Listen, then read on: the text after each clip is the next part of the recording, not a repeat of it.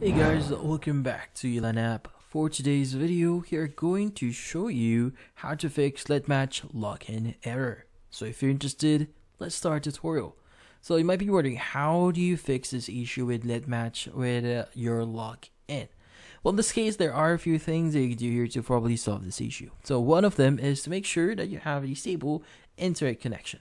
Sometimes having an unstable interconnection can cause issues on your app or through login, which in this case, go ahead and switch over to a different network. Like for example, if you're using your mobile data, switch to a Wi-Fi connection, or if you're using your Wi-Fi, go ahead and switch over to your mobile data and see if that solves the issue.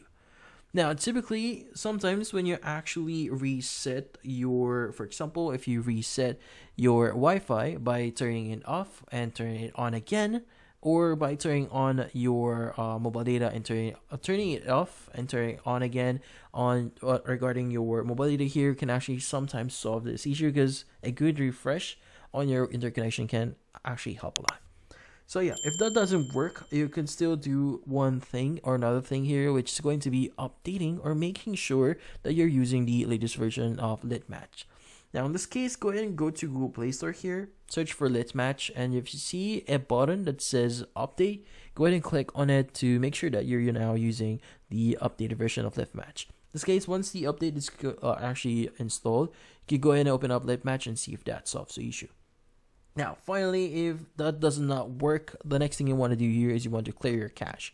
Now, if you're not aware yet, your cache are temporary files that is stored on your mobile device. So to do that, or to clear that, go ahead and look for Litmatch, press and hold on it, click on App Info.